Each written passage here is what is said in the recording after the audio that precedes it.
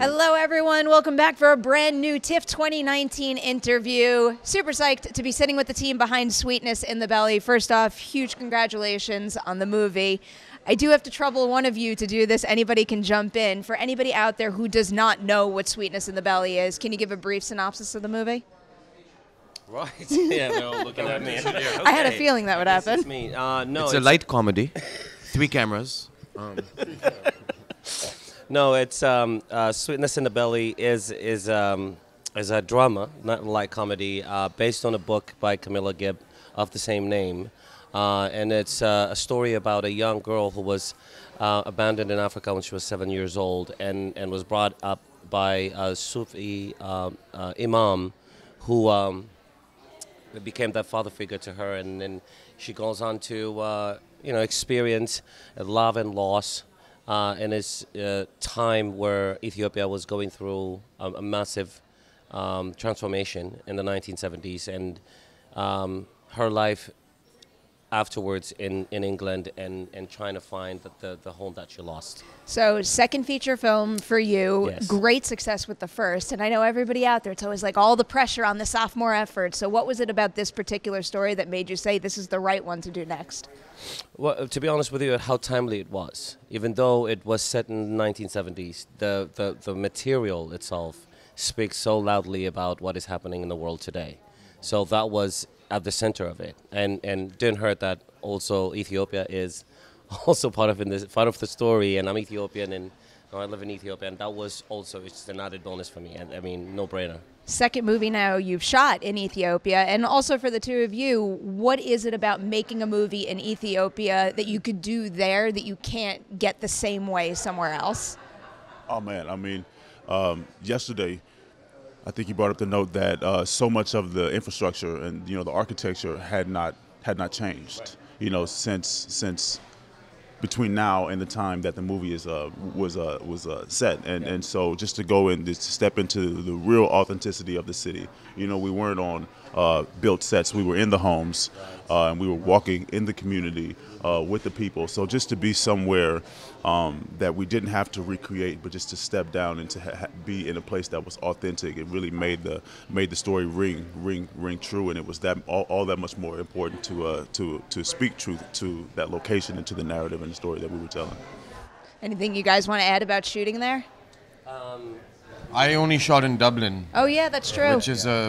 which is a city that I think a lot of people know. So I don't know what I would. Yeah, but I mean, I've never been to Dublin, but I I'd would love say to go it was one my day. first time. It was my first time in Africa, Wow. and so to have this project be the project that takes me back to Africa, that's lovely. for the first time. Yeah. I mean, it was really beautiful. It was really emotional, and I felt a lot of responsibility. But I was also just blessed to be there and to have my art. It'd be something that brings me to Africa and to Ethiopia specifically. You know what I mean? I gotta tell you, for me, my wife and his executive producer Murat, bringing an A-list crew and cast to Ethiopia, which we've never done before, and having our Ethiopian cast and crew literally mirroring these guys on location was amazing. I mean, it was great for the country, it was great for us, for the art community, and also that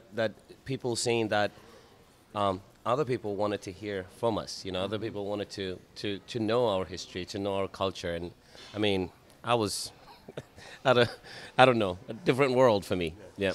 One of my favorite qualities about the movie is that the main ensemble is filled with characters who, down to their core, are good people going out of their way to do good things for others. So if you could each pick one quality of your character to keep for yourself, what would it be?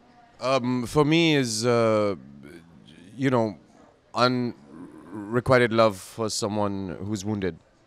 I think oftentimes we judge people who are wounded because, I don't know, they rub us the wrong way or whatever. But I realize that if you can truly be compassionate, it brings you closer to yourself. I would say Aziz's courage. He had a choice to stay and fight or to leave and have a better life, and he chose to stay and to fight, likely knowing that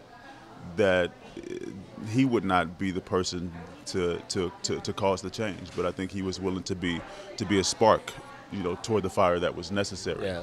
You I don't know if you met this guy who came to us at the after party, Ethiopian guy, who's actually came on to us and he's seen the film and said, you guys were spot on. He said, I was in Harar at that time. He was in prison.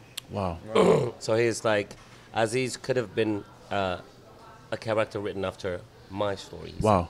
And he talked to Jennifer, he talked to Camilla Gibb, the writer, and it was just, I literally was like, oh my God, that was one of the things that we wanted to connect to, and they're still around. There's people that happened to, the survivors are still around, and it's very fresh in their eyes. That's incredible. Yeah. Another thing that really struck me about the movie is just the idea of making a home, and it doesn't have to be in the traditional sense. You can find it anywhere. So for all three of you, what is one thing that has to be constant no matter where you go when it comes to calling a place home?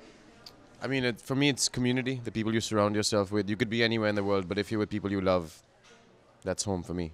I mean, right now, I'm living a very nomadic lifestyle. I don't have an apartment. I have a couple pieces of luggage, but for me, I get into a place, for a job, and I open up my suitcase. I put up a picture of my mom and a picture of my dad.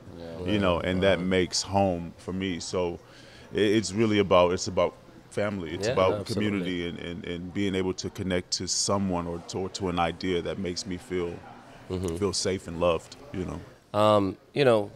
We come from an ancient culture, right? And that is in so many ways. For me, like going back to Ethiopia after living in the U.S. for 22 years and seeing those elements that I was brought up in, you kind of go like, oh, wow. So I was able to create that away from home, and the friends that I made at school, at work, playing soccer, that became home. So to me, I think that was the same for everybody. So that was for me. I don't think there's a better way to end. Those are beautiful answers. Thank you guys so much for sharing and for Thank your you. time today. Yeah, it's a pleasure. A huge thanks to everybody out there watching this. Please keep an eye out for Sweetness in the Belly, and a special thanks to our sponsors at Nordstrom Canada for making these interviews happen. Hey. That's it for this one. We're going to have more from TIFF 2019 coming your way real soon.